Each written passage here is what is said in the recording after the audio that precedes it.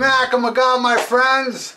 Hey, it's a donated track by track by my friend Jackson Routing. He wanted me to put Armored Saints Raising Fear up against ManOwaR Kings of Metal. Now, which one do I like more? Boy, this is tough. I'm going to have to go with Armored Saint. I'm just a huge Armored Saint fan.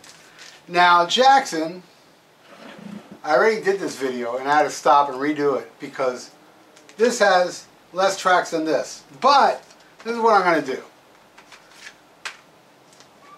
The CD brings a bonus track, so I'm going to add the bonus track to it. Even though this brings a bonus track too, but we're going to eliminate Crisis of Life, which is an amazing fucking song.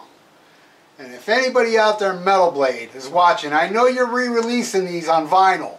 Add Crisis of Life on the vinyl. I mean, Crisis of Life is like one of the best songs on this album. I don't know why it's not on the vinyl. So please put it on the reissue vinyl, please. Or re-release Ode to Old School and throw it on there. Whatever. Just give me Crisis of Life on vinyl. Alright, let's start this. So, I'm going to have the CD here and this. I'm going to judge them like that, so I don't mess up. Alright, so we got Raising Fear versus Wheels of Fire. ManOwaR, Wheels of Fire. And I love Raising Fear. Then we got Saturday Night Special versus Kings of Metal. I'm giving it to Kings of Metal. Another one for ManOwaR. Alright, then we got Out on the Limb versus Heart of Steel. Fuck. Heart of Steel.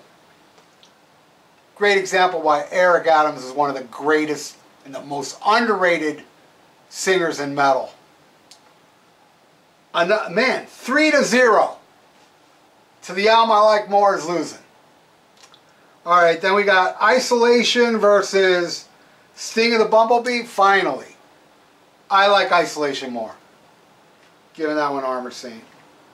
Then we got Chemical Euphoria versus The Crown in the Ring. Another great, amazing ballad to showcase what an amazing singer Eric Adams is. But I got to give this one to Chemical Euphoria.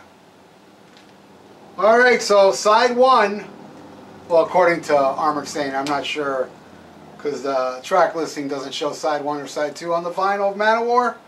So before we go into side 2, what I'm going to start doing now, before, like in the middle of the track by tracks, randomly pick an album from the back.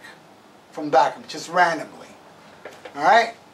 Only when I remember. I know there'll be future ones I forget to do it, but I remember now, so... Oh, come here, you. California Jam 2. This is awesome. This has Santana, Dave Mason, Heart. Some great Heart stuff. Ted Nugent, Aerosmith, Jean-Michel Jarre, Frank Marino, Mahogany Rush. Hell yeah, California 2. California Jam 2. Great stuff, man. Right on. Hell, when I'm done with this, I'm going to play this. I haven't heard that one in a while. Alright, now we go into side 2. Frozen Will Legacy versus Kingdom Come. Alright, I'm going to have to give that one to ManOwaR. Man, 4-2. Will Armored Saint at least tie this fucker? Let's keep going. Human Vulture versus the bonus track, Pleasure Slave. Human Vulture, by far. Keep that bloody steak away. Crosses burn my eyes. Fuck yeah. Armored Saint, man. That one. Alright, 3-4. It's catching up. It's catching up. Book of Blood versus Hail and Kill. Damn. I'm going to have to give that one the Book of Blood. I just like him. I love Hail and Kill. Book of Blood is kind of like the masterpiece. The epic on this album. Well, Legacy too. Alright, now it's a tie. Excuse me. Alright, now we got Terror versus A Warrior's Prayer. Terror, man. A Warrior's Prayer is just some kid talking to his grandfather. I don't care for that. Oh, man. Alright, Armored Saint is in the lead by 1. And ManOwaR, it's 5-4. This next one will say if Armored Saint wins, or if ManOwaR gets it, it'll be a tie. Which is Underdogs, what a song that is, versus Blood of the King. Oh, I know what I'm picking.